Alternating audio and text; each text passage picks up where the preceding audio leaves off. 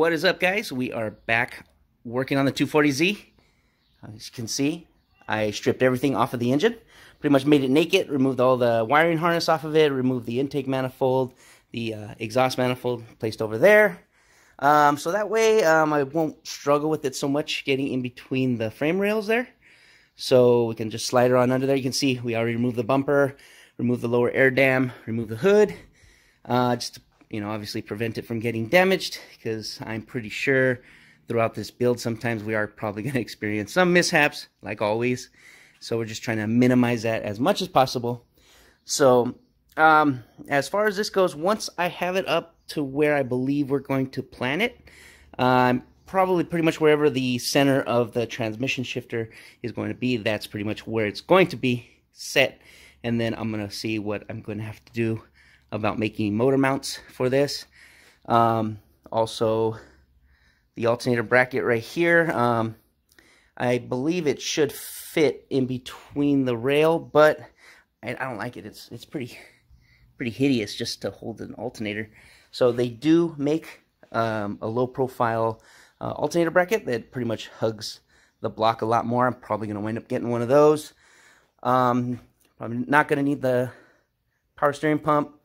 I do have the AC option. Maybe one day I will put AC, but just for now, probably not. So yeah, I just want to make sure that everything's going to clear in between there. Make sure we have enough room to service our oil filter, or if I need to have a relocation kit or something.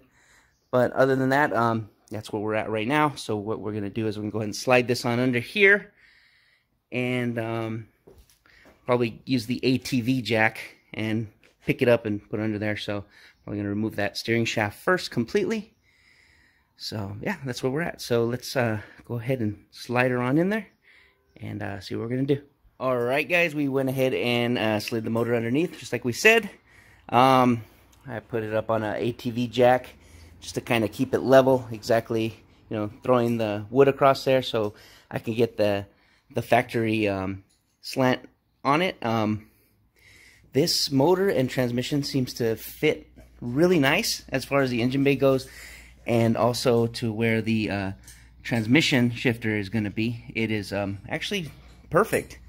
The only actual issue that I can see right now is that the engine does hang pretty low on this, so I gotta see if we can bring the engine up a little bit higher. Another issue is going to be the cross member, because it will make contact with it. The oil pan sits, almost dead center over here, the middle of the oil pan. It's pretty much lays across the rack. So I'm gonna see if I am gonna be able to actually just probably add spacers to the cross member, lower the cross member a little bit, just so it goes under. But I kind of doubt that. So, oh well. Okay, so my next plan here is to, like I said, bring it up to the level that I need, and that is probably looking like I can't go up too much higher, or I possibly can, actually. And then pretty much I'm going to make engine mounts. I have these low profile engine mounts right here that are, I believe they're going to work pretty good. The factory engine mount is pretty tall. Can't remember if I mentioned that last episode, but this is a factory Alteza.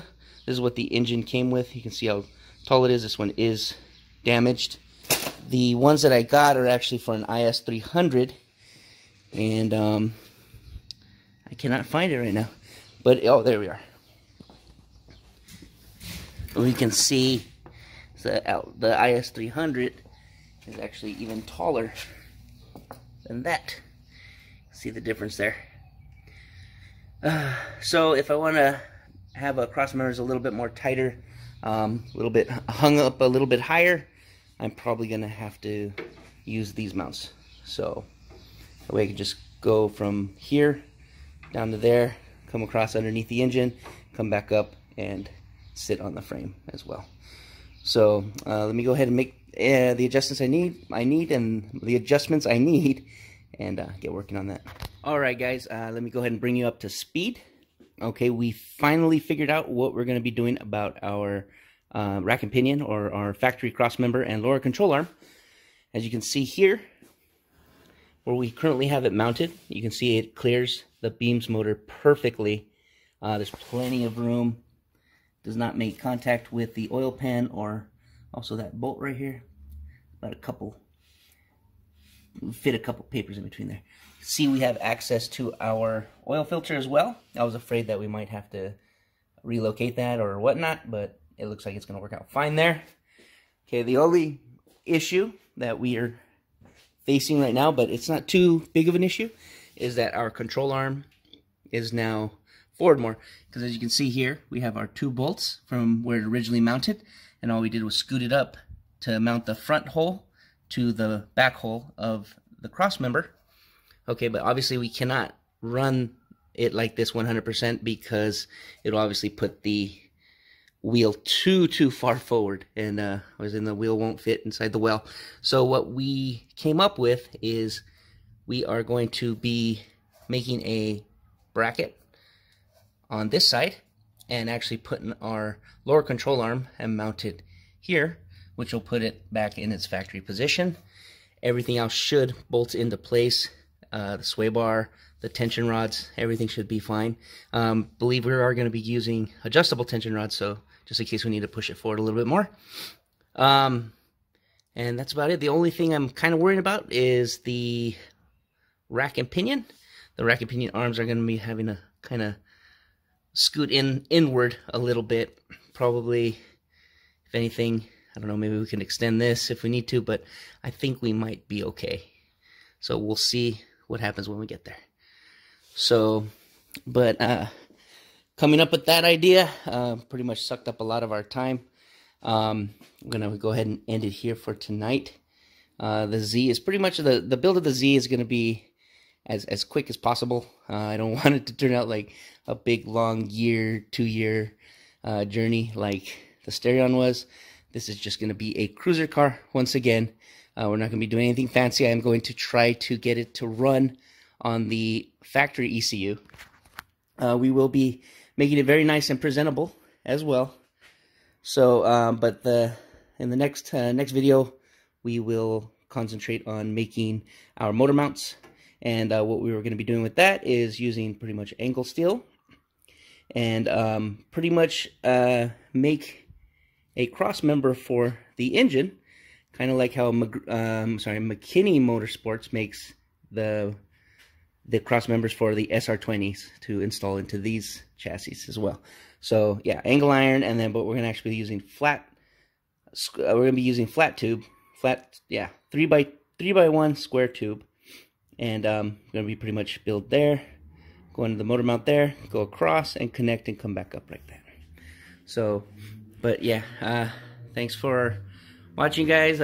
Thanks for sticking in there with us. We are getting a lot of subscribers. We thank everybody for that. We're so excited to be working on these cars and showing it to everybody, whether you like them or not, whether you like our ideas or not, but we do enjoy what we do. And don't forget to like, subscribe, leave any comment you have below, or let your hate flow. One more thing before I go is my shifter. Okay, it does not have the shifter assembly.